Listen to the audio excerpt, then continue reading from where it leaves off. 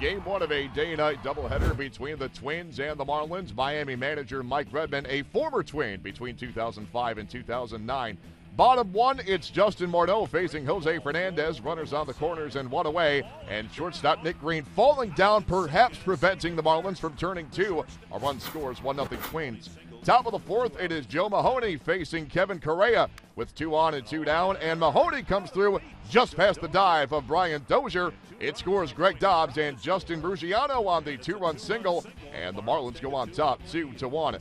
Let's go bottom four. The Twins began the inning with 2 hits on 2 pitches. Here's Fernandez's third pitch of the inning to Oswaldo Arcia. A high fly to right field. It is deep. It is back. And Oswaldo Arcia with a 3-run jolt. 3 runs scoring on 3 pitches thrown here in the fourth. On his first major league home run.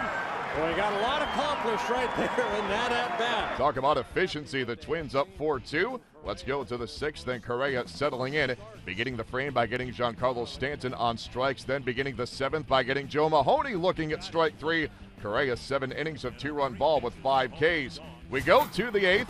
Marlins threatening 2 on 1 down. It is Stanton now facing Jared Burton. And on a chilly day in Minnesota, Stanton gets plunked.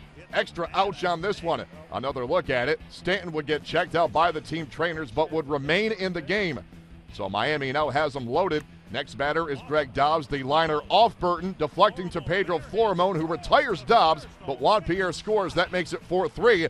Now it is Ruggiano batting, 2 on and 2 down, and Ruggiano will ground this one to third. That is out number 3. The Marlins settle for 1, so it remains 4-3. Let's go to the 9th. Glenn Perkins struck out the first 2 men he faced, and now he faces Nick Green. Another 2-2. And Glenn Perkins has saved Minnesota's 5th win in a row.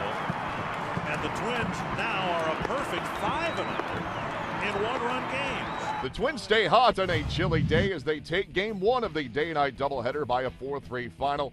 Kevin Correa now 2-1. He's pitched at least 7 innings in each of his 4 starts this season. The Marlins have lost 3 straight and 5 of 6.